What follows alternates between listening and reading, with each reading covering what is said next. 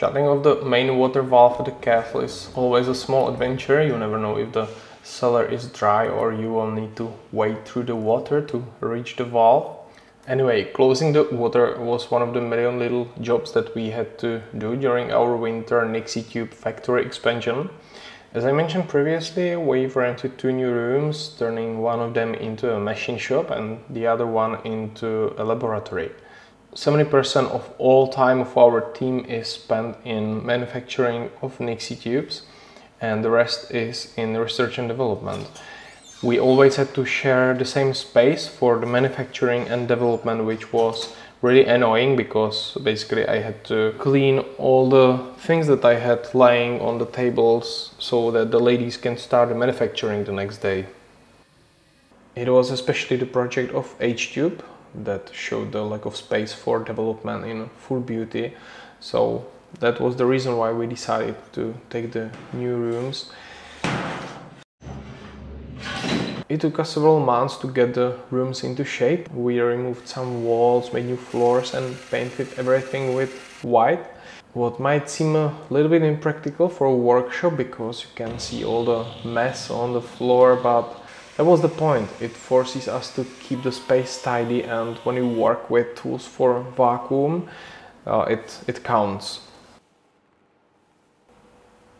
The credit for almost all the work goes to my old friend Peter. That's us on a hike in Romania in 2006.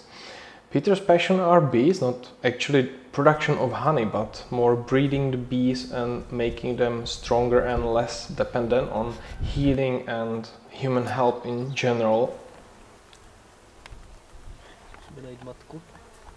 And because it was really fun to work together, Peter will work 2 or 3 days in a week for us as a freelancer, and the rest of the week he will spend taking care of the bees.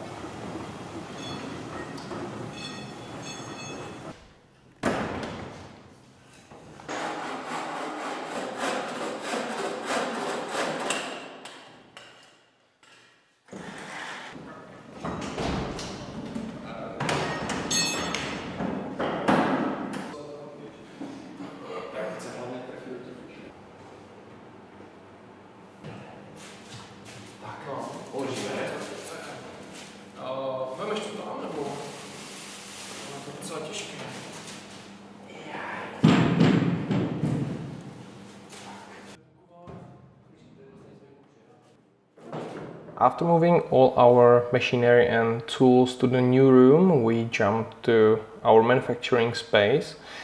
The castle is a wonderful place to work at, but it has many drawbacks. We constantly fight with high humidity and molds, so from time to time we need to do a fresh paint. And now with Peter's help we can finally redo many things and make them properly.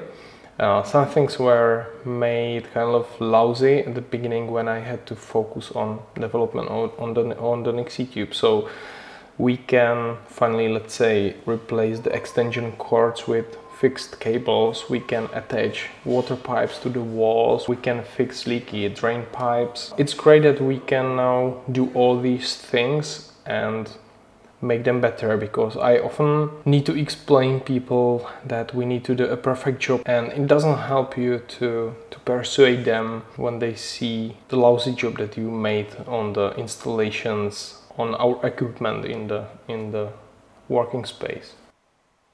A lot of work was already done and a lot of work is still ahead of us, but the good thing is that the laboratory and the workshop is already running, and we can use them for development of the H-tube.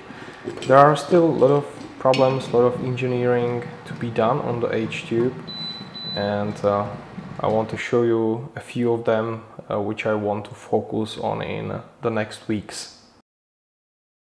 Let's start with the most problematic part, and this is the stack of the digits. All the tubes that I made so far that survived the glass ceiling and other operations had shorts between the digits. The problem is obvious. They are very close to each other and they are quite flimsy, they are very thin, and it's not very difficult to make a short between them.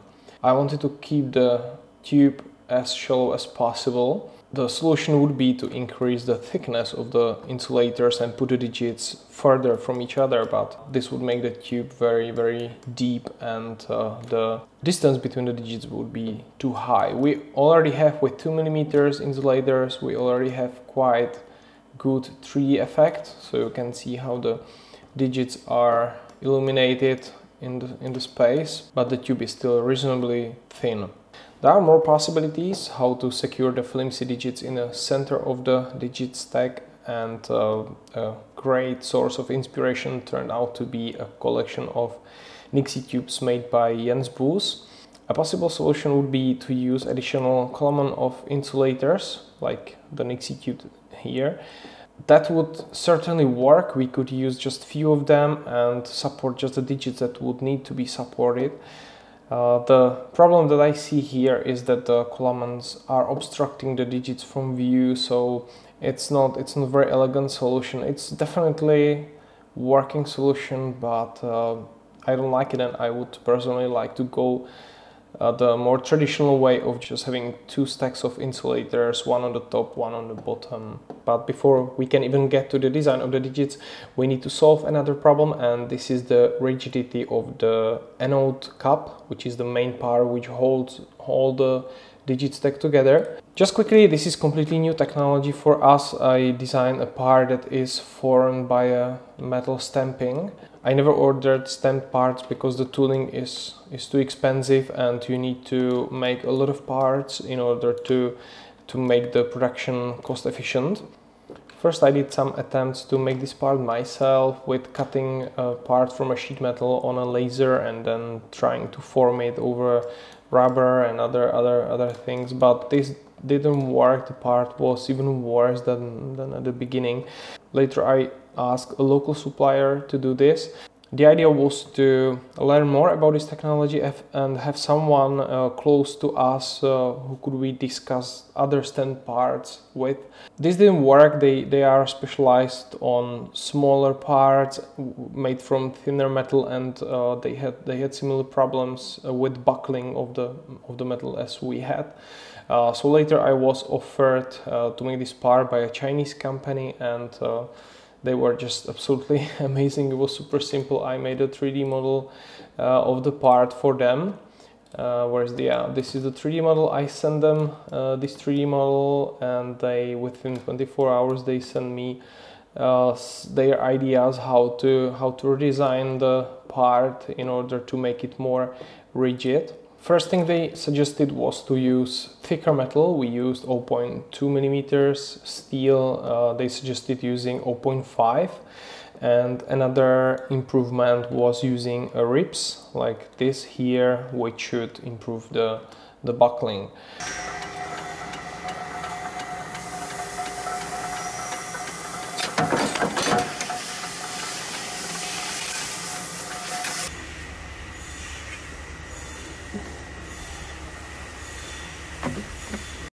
After 1 week I got pictures of the first samples, and in 3 or 4 weeks the whole box with 300 pieces was on the way to us.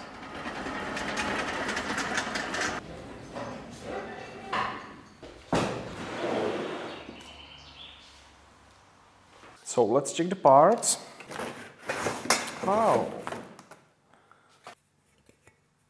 It's really heavy, but it's perfect. It's perfect. It's rigid. It doesn't bend easily, but it's really quite heavy. I'm afraid that it will make make problems during the shipment, but we'll see, we'll see. It was a great relief to open the box and see the parts made, the parts that we were struggling for so long time with. But before the parts arrived, we made this test on a solid bar, and this test should tell us what the rigidity of the digits will be when we use it on a proper anode cup. It won't be easy to keep the digits from shorting, but it's doable.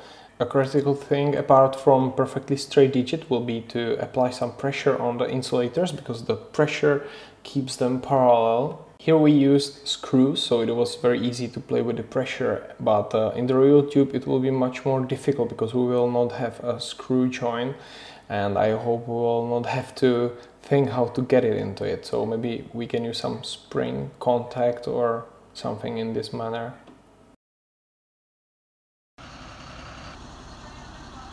So there are still a lot of engineering problems ahead. We need to work on them and solve them eventually.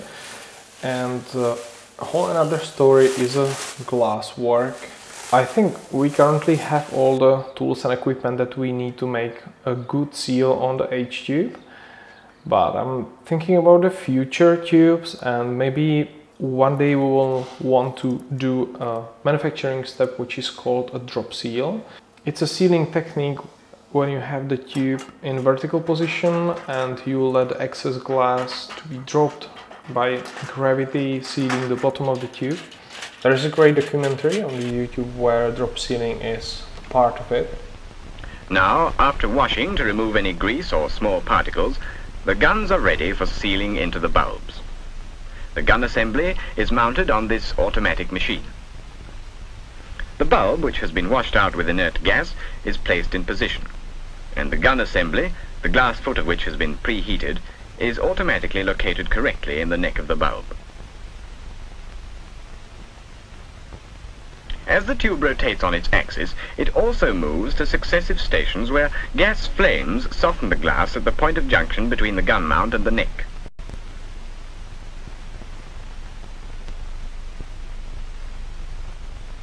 As the neck and foot fuse together, the excess glass falls away.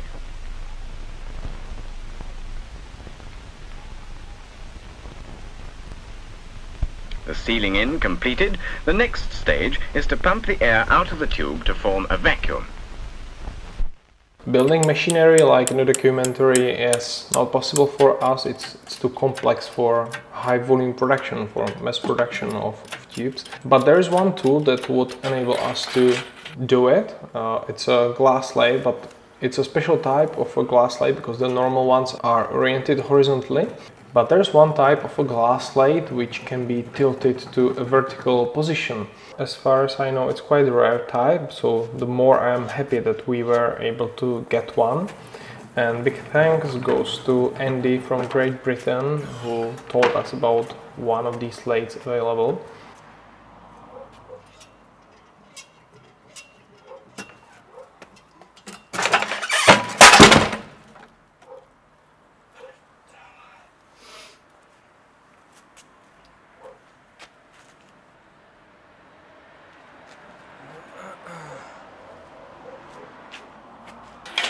So now we need to completely disassemble it and clean all the parts and put it back into working order, and hopefully then it will seal some new tubes. Thanks for attention and see you at the next video.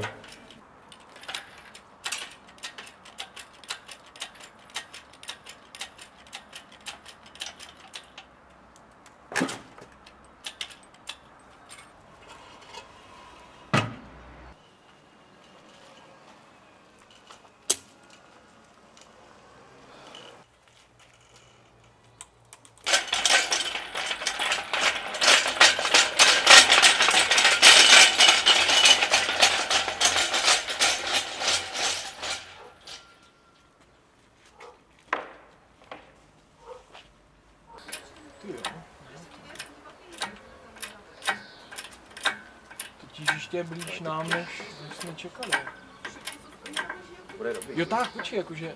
Jo, tyjo, to je úplně přesně. Bacha, kdyby to spadlo radši.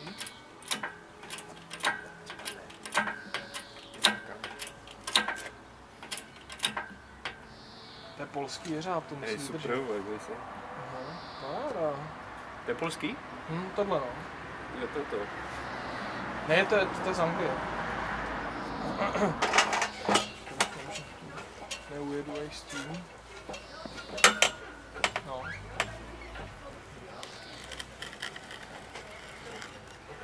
Tak dáme to na paletu, ne?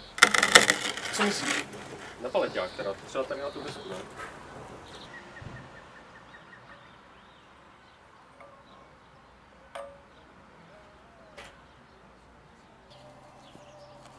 Check.